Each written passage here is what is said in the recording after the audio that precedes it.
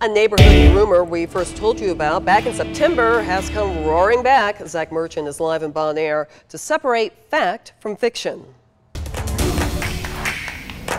Yeah, Lori, we were out here about 4 months ago after a viewer got in touch with us saying there was some concern in the neighborhood that the Houston County Board of Education had bought this property. We took a look at it then, and it turned out they had not. But when we got another call from another viewer asking the same question this week, we wanted to take another look at it, and this is what we found out. The school worries started for people on Thompson Mill Road back in the fall, and a big concern was traffic. It's a mess. If you don't get out here before 7 o'clock, you're going to get traffic jam all the way. And though a zoning notice had gone up on this largely empty property on Thompson Mill back then, Houston County Board of Education spokesperson Beth McLaughlin told us in September the district was looking to build a new elementary school somewhere in Bonaire, but had not made a final selection on a site.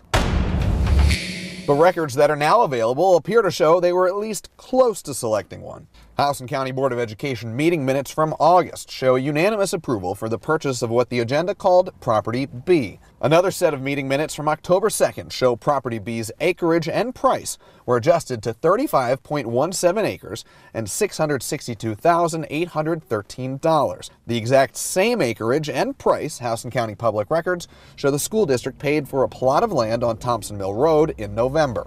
So we can verify the school board does own this land.